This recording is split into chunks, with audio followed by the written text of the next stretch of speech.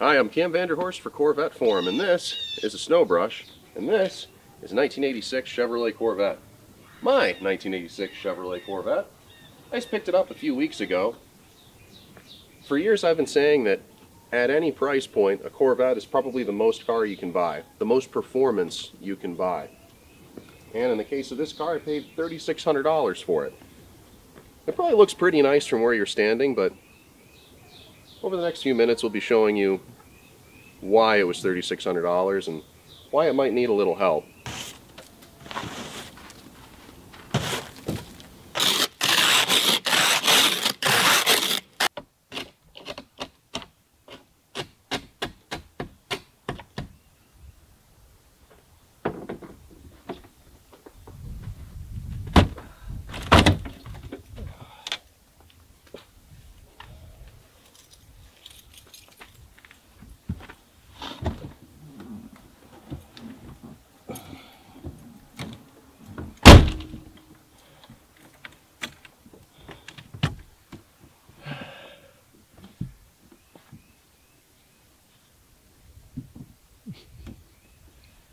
So let's go over the options list on the Corvette that I bought. Obviously it's yellow. They made about 1,400 Corvettes in yellow in 1986. It's an L98 car, obviously, with the 700R4 automatic. Now, this is the first car I've intentionally bought with an automatic transmission. I generally prefer to shift my own gears, but I'm not a really big fan of the Doug Nash 4+3 transmission. It doesn't have the greatest reputation for reliability, and it's not exactly the smoothest thing either. Now, pretty much everything you see here in this interior is held down by the bare minimum. The previous owner started to take the interior out to restore the car, so the dash pad's not actually held in by anything. And the seats are in pretty rough shape, mostly the driver's seat. They did do a few things to it though. They apparently put a new top end on the car and a new cam. Really mild cam, but still sounds pretty good. Unfortunately, they also did the free coolant passage mod, so given that it's about 35 degrees right now, we'll see if the car actually wants to start.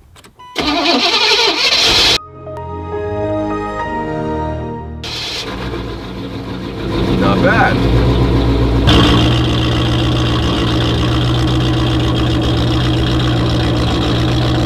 So let's talk about some of the goals for the project. Obviously, I'd like to get the car looking a whole lot better. From where you're sitting, it probably looks pretty good.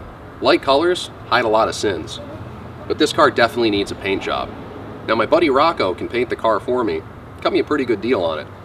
So the goal with this project is to have a nice, reasonably quick street car with air conditioning, cruise control, and all that good stuff. Unfortunately, the car's got several leaks, one of which is from the brake master cylinder.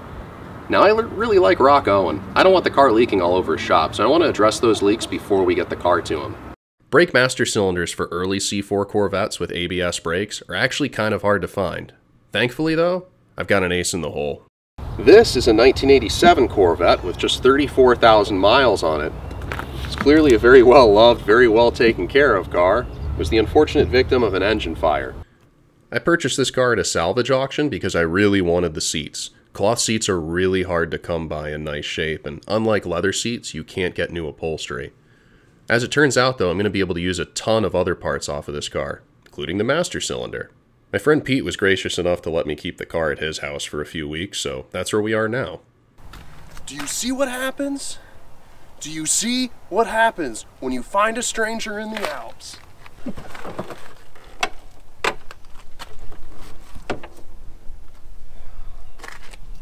Whatever works, right? Now normally I would like to drain the brake fluid before I took the master cylinder off, but I did not bring any hex keys to pull the center cap off that wheel, so we're just going to kind of drain it from the master cylinder. Sorry, Pete.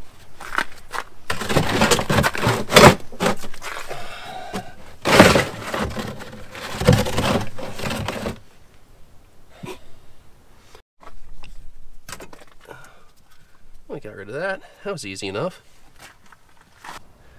Funny thing about C4s is that they're usually real easy to work on. When only half your hood opens, they're not very easy to work on at all.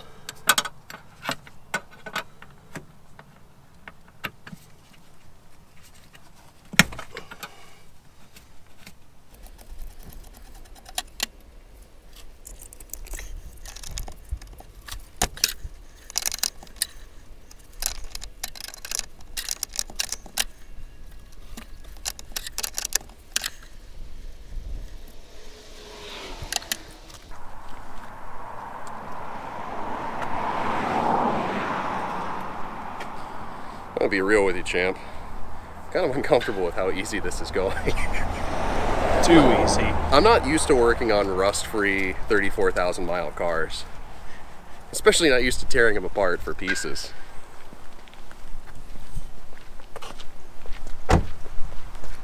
It's funny that Corvette only has 2,000 more miles than my car. Same color too. Yeah. You guys are brothers. Far from it.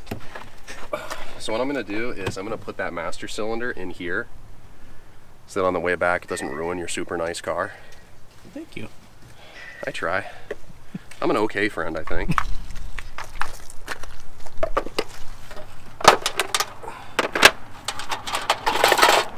My girlfriend got me a mug for Valentine's Day. It says world's okayest boyfriend.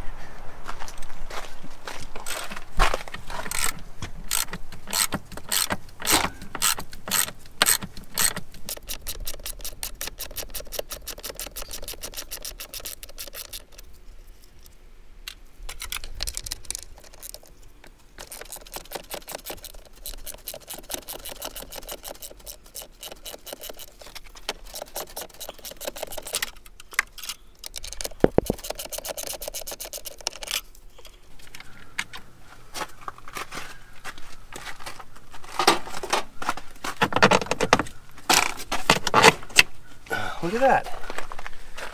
Entirely too easy. Well, we're definitely going to have to replace the reservoir with the one from mine. Look at that. All that damage from the fire. That's nuts.